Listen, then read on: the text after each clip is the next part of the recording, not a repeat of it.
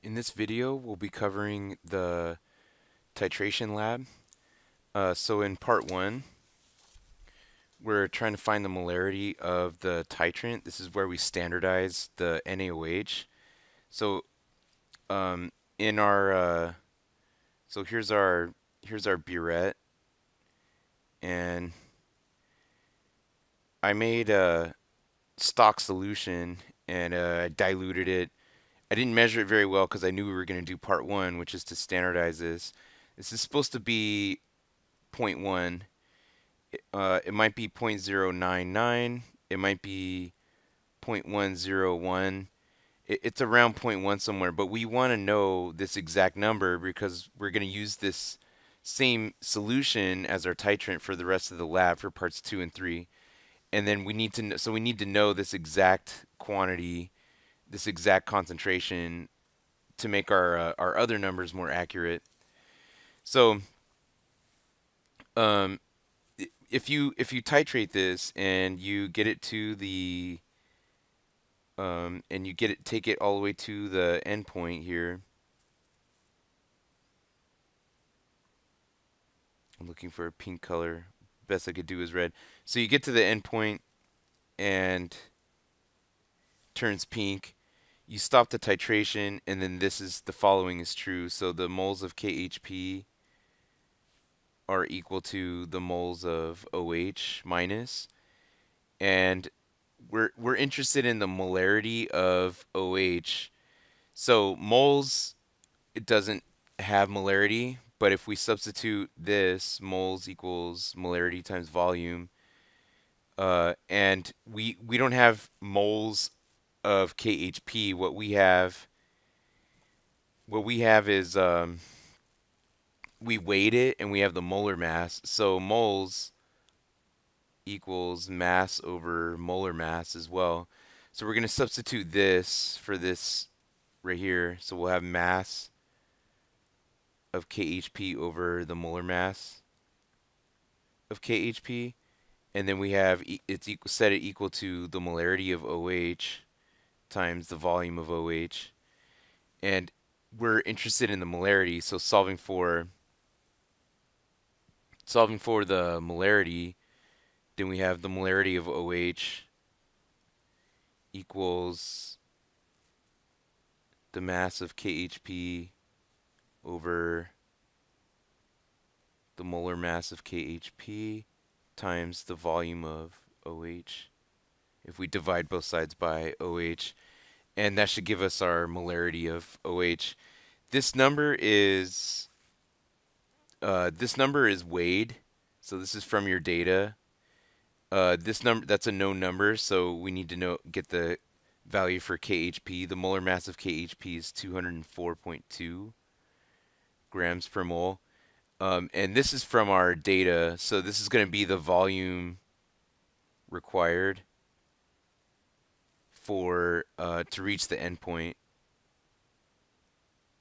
or stoichiometric point. Okay, so moving on to part two, so once we have this number, we're gonna be using it for part two and part three. So here's part two, is we want to find the molar mass of the unknown acid. And again, if we titrate this correctly and to the endpoint, then we have the moles of the unknown acid would be equal to the moles of base used to titrate it with. And again, we're going to use some substitution here. So the same substitution steps as we used in the previous slide. So we'll have the mass of the unknown over molar mass of unknown. And this time we know this number. This is from part one. That's our standardized amount. Okay, this is going to be from our data, and this is also from our data. This is what we weighed, and then we're interested in this number. This is what we don't know. So if we solve for the molar mass of the unknown, then we'll get that the molar mass of the unknown is the mass of the unknown, which we weighed, over the molarity of base times the volume of base used for the titration. Um, so that's it for part two. That should give us the unknown molar mass. So um, you're supposed to do an error. We're gonna have two error analyses. We're gonna have an error analysis for part two. So we're gonna have calculate a percent error for the unknown acid. Check school loop, and I'll let you guys know what the unknown was. Um, and go back to the equations for parts one and two. I just kind of like went through those equations, but go through them, specifically examine and be critical of the measured values, especially. So let's take a second and go back and see what that means. So the measured value. So this is a measured value. This was on a scale. Are there going to be? Would you anticipate there being lots of problems with that? There shouldn't be.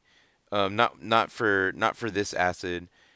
However, this is one that should be looked at here. The molarity of the base. This is from part one. Okay, when you standardize the OH, and we used. Keep in mind we used KHP, which was dried for around 2 hours. Okay, and KHP can absorb water. So if it wasn't completely dry, the mass of KHP could be fictitiously high. Okay, and so go back and see what that would do to your calculations.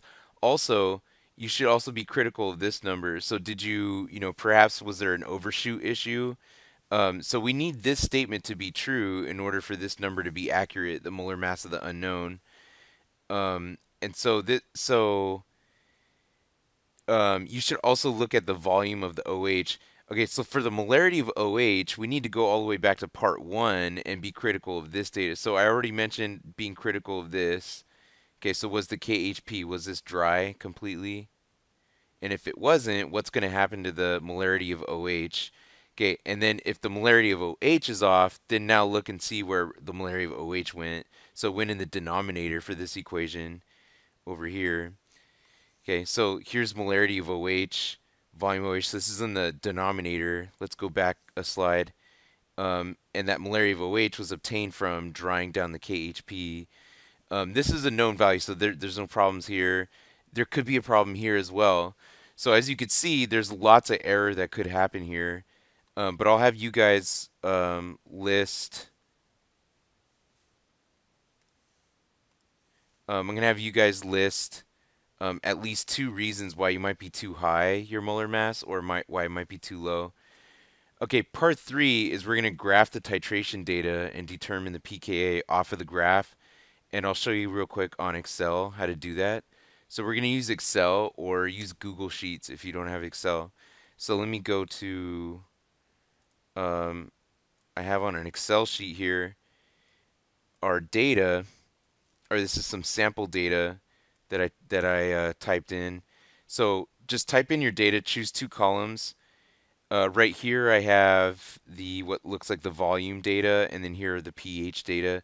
So I'm going to highlight, click and hold the left mouse button and drag, insert, go over here to scatter, and choose the scatter where the points are connected here.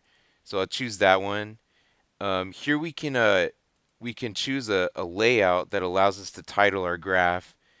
Okay, so you could extend this, make it bigger, and you can give your graph a name by double clicking in that box. Make sure you title the axes by double clicking in this box and this box as well.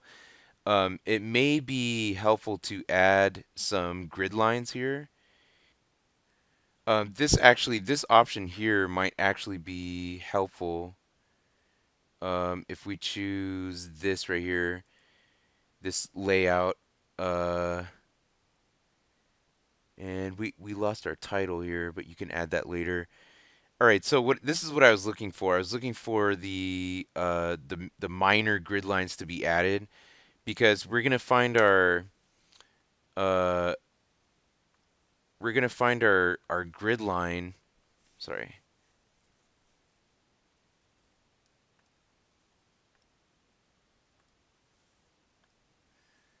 Okay, so we're gonna find on here that our equivalence point is about right here.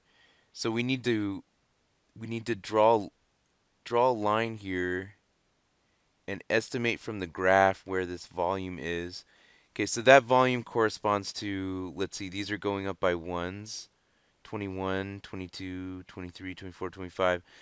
So this must be around 21.2. Okay, that's what I would go with. So probably around 21.2. This is around 21.2.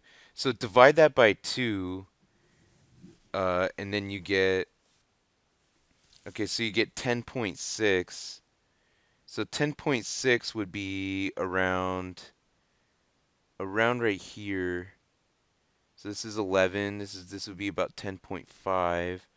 So it'd be around here. So that correlates to a pH of about 4 from this graph.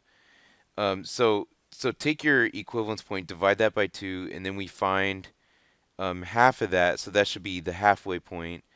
And then match it up with your graph, and then find what value on the y-axis that corresponds to.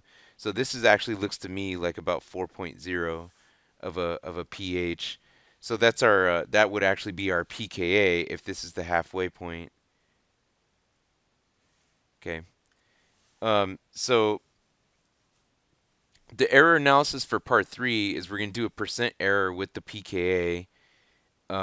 And I'll give you also check school loop. I'll give you the actual pKa for the acid that we used, and then do an error analysis with that pKa. And again, just like you did in part 2, list 2 reasons you might be too high or 2 reasons your pKa is too low. There are lots and lots of reasons. You have to go all the way back to part 1 because again we used the standardized OH, and our number, how much it took to titrate it to the stoichiometric point, was based off of that number. That's what goes into the calculation, or I'm sorry, that's what actually goes into the burette.